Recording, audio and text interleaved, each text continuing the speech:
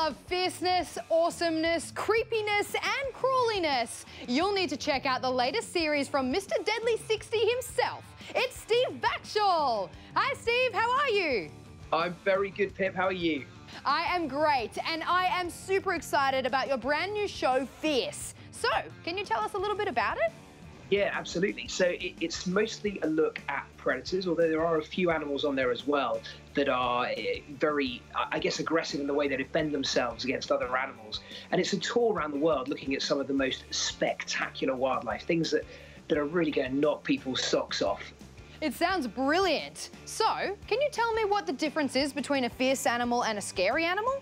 Well, I think that an animal being scary is entirely subjective.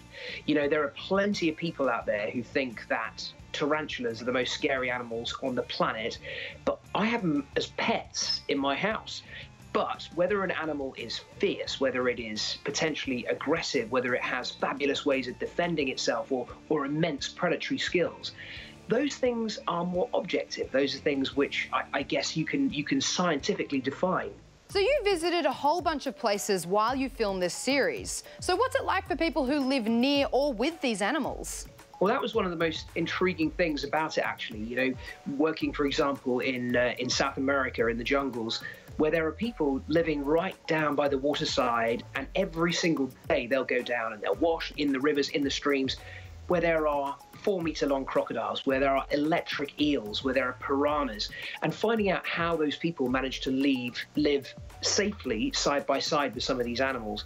That to me is really, really interesting. And that's something that an awful lot of people in Australia have to manage to do as well. Speaking of, do you think it's a bit weird how proud Aussies are of our fierce animals? Yeah, I do. I don't think it's weird at all. I love the fact that Australia has such pride in its wildlife, and that, you know, the levels of fear that you have there in Australia are nothing like what we have in the UK. You know, people here are terrified of a seagull nicks their chips. In Australia, you live side by side with bull sharks and tiger sharks and great whites and the world's most venomous snakes. And like you say, people are proud of it. What was another country that had some really fierce animals? We had a wonderful, wonderful filming trip in Indonesia where we filmed king cobras. I actually saw for the first time a king cobra eating another snake, which was something very, very special, all the way down to something called a flamboyant cuttlefish, which is tiny. It's about this sort of size, but puts on one of the most extraordinary light shows of any animal on the planet. And then Komodo dragons, these vast lizards, which it turns out are actually venomous. So all of that packed into one small trip was pretty impressive. Okay, Steve, I've got to ask, what is the fiercest animal ever? The fiercest ever?